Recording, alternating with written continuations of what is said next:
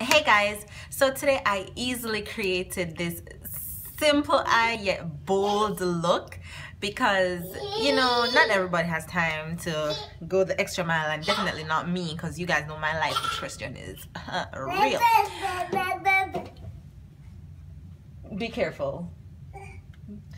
Right, so I created this simple eye using like literally 3 shades, but you can easily substitute the outer corner, the outer V shade for just the crease, shade, and just the lid shade. So this can easily be a 2 shadow look and paired with a bold lip, or you can go brown, you can nude it out, anything you want to do. It's up to you because it's your makeup, it's your face. But if you're interested in seeing how I created this look, guys, then just keep on watching. Please subscribe, guys, give this video a thumbs up and turn on your notifications. All right, so I'm just going in with the Morphe 35O palette, and I'm using this shade as my crease shade. As I said before, you can go ahead and use this all over the outer V, but I'm using this shade right here in the outer V, and I'm just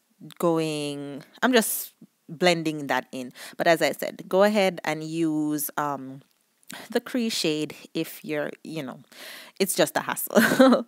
Okay, and so now I'm spritzing the brush and I'm using that shade that I showed you guys, that everybody loves, and I'm using this all over the lid, and that's literally all we're doing. If you want to go ahead and add liner, by all means do that, but this was just quick and simple on the go. So now we're just going to go ahead and put mascara on.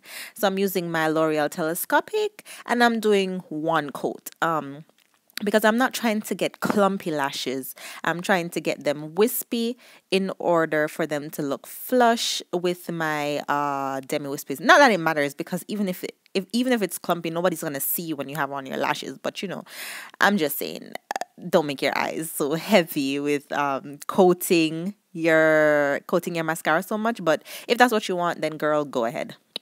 All right, so I'm just making my lashes dry, get tacky a little bit, and I'm pushing down my lashes because I have a curler. It's just I mean, I just know how to do this. If you want to spend the time to reverse curl your lashes, to make them flat, to go on, by all means, go ahead.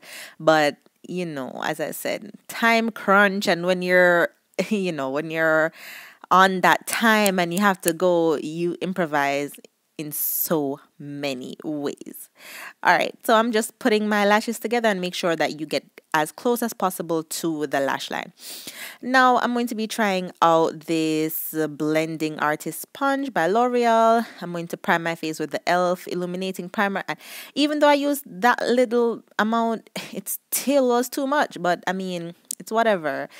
What am I gonna do? Okay, I'm just blending it, and I love the way that this makes my face look. Now remember, I told you I used this for my birthday, and I'm going to insert a picture that you can see the flash, because I knew it gave me flashback, guys, but I love it. So for the daytime, it's perfect. So I just dipped the sponge in it and it got so much product, and look at that coverage. Like, I absolutely love this. But as I said, on the night of my birthday, sometime, in different lightings, it was like some lightings you can tell that there's foundation, or it was a little bit off for my skin tone, and in some lighting it was just perfect and illuminating and fresh and nice. But I mean, it's a love-hate relationship. I do like it because it doesn't make you feel like you have anything on your face. Like, literally, it's air. It's like skin, guys. I absolutely love it.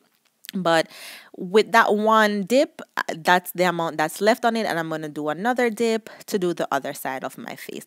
And it if I wanted to make it fully cover everything, then obviously I would go in with a second layer, but I didn't, because you guys know me. I just can't. I'm not that cake face person. But I like the coverage that it gives, and it's able to build up to full coverage. So that's a plus, and it feels like air on your face, as I said. So I'm going in with these two lovely concealers. That's my Maybelline FitMe concealer in Cafe, and the Age Rewind to just give me a little brightness. In light. And so I'm just using the other end of the blending tool sponge, and this is a very soft. Like, I like it. I've never tried the beauty blender. I've only been using the knockoff beauty sponge that was bought, like, I think it was in Forever 21 or one of those stores, and then I upgraded to the Real Techniques orange sponge, which worked pretty well. I loved it. That's what I've been using. It does good. And now I'm trying this, and it works even better. So I'll be getting another one of these sponges. Okay, so now I'm just, of course, setting my under eye with my little puff thing, and I'm going in with some glitter. Now just get a little eyeliner brush, take it off, and go underneath the lashes. Try not to glue your lashes together, because I did that before I added mascara. Yes, you know, I can get a little clumsy, but I try to tell you guys when I make the mistakes so you guys don't.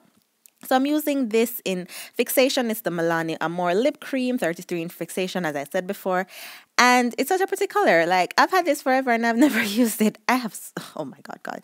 Okay, so this is what is this? The Physician Formula highlighting thing. So I'm using the gold shade down the bridge of my nose, which I wish I just used the reverse. So I wish, instead of using on my cheeks, which I'm going to show you right now, that pink bar, I wish I had used that down the bridge of my nose and then the gold on my cheeks. I think that would have flattered me much better. I don't like the gold down my nose. It's a preference thing, guys. You know me. So I'm just fixing that with the Milani Make It Last setting spray, and that's the finished look, guys. I hope you guys enjoyed it. Of course, it's not too boring, as I'm always boring, but see you guys.